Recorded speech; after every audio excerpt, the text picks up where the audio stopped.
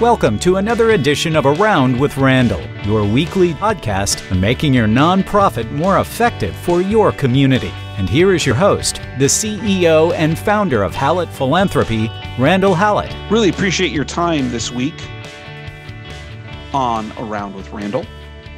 And this week I want to follow up to what I talked a little bit about last week regarding how I got to where I am. And part of the reflection process I went through was thinking about leadership and the people who got me here.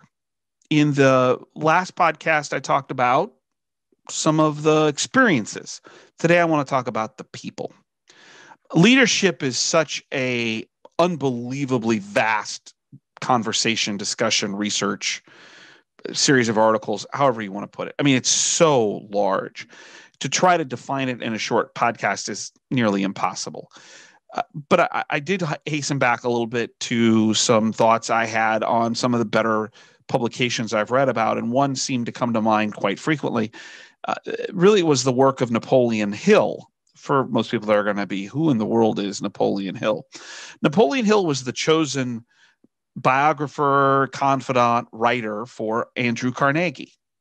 And Carnegie, obviously, the worldwide known philanthropist and business mogul of the early part of the 20th century and even into the last part of the 19th century, who ended up giving his fortune away to all kinds of nonprofits, Carnegie Hall as an example, or the libraries across many small communities in the United States. Carnegie came up with a philosophy of about 31 different aspects that he indicated were important leadership qualities, and that Hill documented. He wrote a couple books. One was Think and Grow Rich in 1937 or so, if I remember correctly, and then a second in 1948 after the Second World War about Think Your Way to Wealth, all based on his interaction for 20, 30, 40 years with Andrew Carnegie. So here are some of the things Carnegie talked about that were important aspects of leadership, and I'm not going to list them all, but just for context, he talked about leaders having a definite purpose and a plan, that they should be incredibly motivated, that they surround themselves with talented people and not be afraid of that talent, that they be self-reliant and self-disciplined, persistent, creative, decisive. One of my favorites is they don't react too quickly. They gather data or facts before they make big decisions. Leaders are enthusiastic and fair, open-minded, tactful. They listen more than they speak. They have great attention to detail. They can take criticism and more. That's just one vantage point of leadership. But what I think is true, and if Andrew Carnegie was here today, I think he would agree, is that when we have people who help mentor us, who lead us, especially early on in our career, it makes these things much easier to understand. And so what is leadership to me? Well, it comes in a couple pieces, and really they're more experiential than anything. The first place to always start for me is my parents. Leadership was by example. Quality people, high quality people who truly believed and still believe to this day that what you do is more important than what you say. And I also then would connect that to my wife. The leadership she has to demonstrate at home to manage our family, to allow me to do what I do, that she works 10 times harder than I do every day. And it's all about leadership. It's just some people may not see it that way. In my professional life, leadership started with a gentleman by the name of Mike Dempsey. I was in college. Probably skating through would be a fair word. Didn't work very hard. Kind of was just limping along, not quite sure what to do. And I went to Gross High School and asked if I could coach basketball. And ended up coaching basketball and a little bit of football and golf and some other things. But Mike Dempsey was the head basketball coach, became the athletic director at Gross High School. I've tried to express many times how important he was to me because for the first time, somebody believed in me more than I believed in myself And those people, that individual, Mike Dempsey, wasn't my parents. 20 years old, gave me responsibility for 13, 14, 15-year-old kids and said, they're your problem. Figure it out. I'm here as a resource. And then walked with me when I made a million mistakes. And what I learned is that he gave me the opportunity to lead others and to believe in myself. I went on to law school after that, and then after law school ran into a gentleman by the name of Tom Pesci, at the time president at Rockhurst High School in Kansas City. Tom, a Jesuit priest, hired me to run their philanthropy. 26, 27 years old, really knowing nothing about the industry, to oversee a department. And what I learned from Tom, the leadership he demonstrated for me, was he believed in my potential more than I did. He saw more in me than I saw in myself and what I could be, what I could do. I always want to find ways early on in my career for Mike and for Tom to say thank you to them both. I try to as regularly as possible, because early on they gave me an opportunity, but because they demonstrated some of the skills that Carnegie was talking about for very specific ways that allowed me to grow as a person and as a professional. When I went to Minnesota, I worked for a gentleman by the name of Tom Misch, Dr. Tom Misch at St. Thomas Academy. What I appreciated in his leadership was his honesty. He said early on, I don't know anything about fundraising, so I need you to guide me. He took a 31, 32-year-old kid. I still look back at it and shake my head. And this was not an average high school. I had a department of like 11, 12, 13, 14 people at times, depending on the campaign and the need, to guide him and guide the institution as a whole in terms of fundraising.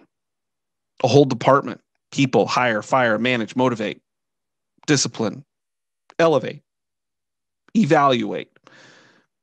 And he let me do it at a young age and guided me. And when I left the academy, I went to go work for Glenn Fosdick, CEO and president at the Nebraska Medical Center, the clinical arm of the University of Nebraska, and lead their fundraising efforts. Glenn brought me to a table I never thought I'd be sitting at a very young age, 35, 36 years old. That was the executive table of a multi-billion-dollar corporation with 6 other people plus him. And I was half everyone's age in that room. And he gave me the opportunity to learn. And he said, I want you to sit and listen.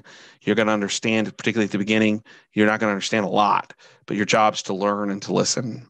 I'm not sure I said much in those first 2 years at those tables, but boy, was it a treasure trove of education in terms of how corporations and large nonprofits work, and the politics and the business and all the things that I would have never understood had I not been sitting in those rooms for those conversations. Really a wonderful opportunity. So for Mike Dempsey, Tom Pesci, Tom Misch, and Glenn Fosdick, I'm eternally grateful. The skills that they demonstrated were very much along the lines of what Carnegie talked about. But for me, they were able to identify the holes that I had, whether it was my own understanding of my self or my professional potential or the growth inside of nonprofit work. So what does all this mean? So enough of the Randall story. Tactically, what does it mean for you?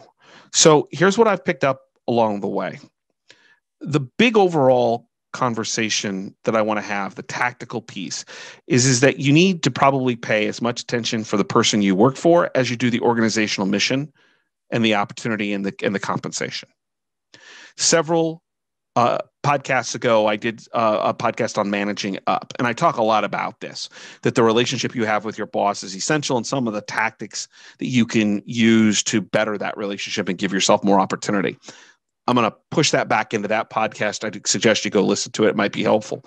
But the overall big picture of leadership is that if you're the one looking for it, you got to find people that are willing to give it. And so in interviews or even now in evaluations or on a regular basis, are you asking questions like, who mentored you? How did that occur? Is that something that I could have the same opportunity for? Would you be willing to include me in certain things? And if you're the leader, are you asking your employees, those you lead, gosh, what would you like to know? What would you like to do?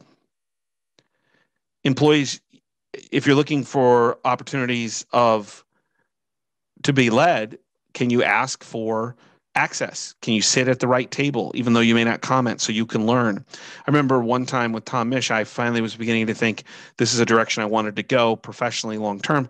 I asked to sit in the executive committee meetings of the board with no voice, just to learn.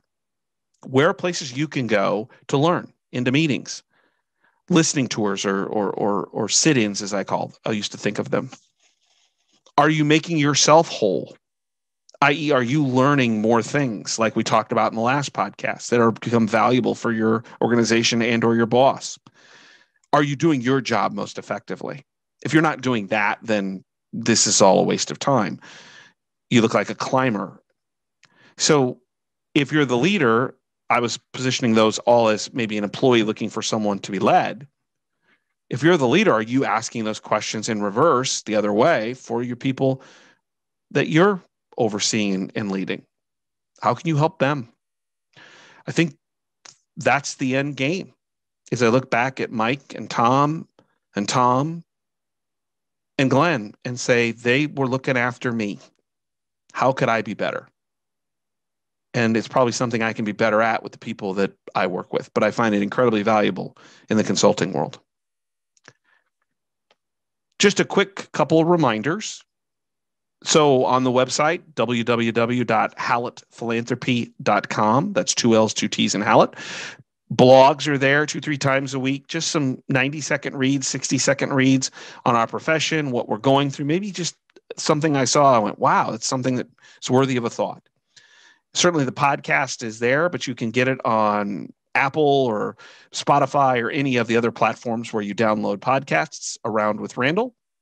And if you run into a problem, try Hallett Philanthropy as well. It's kind of tied both ways. And by the way, if you think this is helpful, forward it on to someone. If this causes someone to think a little bit about them and their career and their nonprofit, then that's really great. It could be something that might be a catalyst for them to go on to that next thing and do that next thing, learn that next thing that they've really wanted to. So share it with a friend or two. Let me conclude, as I do every week, saying what we're doing in this industry is vocational. If you're here, you were called to it. And at the end of the day, what this is really all about is us helping others. Philanthropy doesn't mean money. Philanthropy means love of mankind or humankind. And you are making a difference for your nonprofit and for people who need assistance or an area of our world that needs to be preserved, to be catered to. It always leads me to my favorite saying. Some people make things happen. Some people watch things happen. Then there are those who wondered what happened. And we're people who are making things happen for those who are wondering what happened. And I can't think of a better way to spend a professional career. This is joyous. I hope you feel that joy every day. If I can help you find that joy, you let me know, because this is a great journey of life as we pursue our professional excellence. I appreciate your time this week.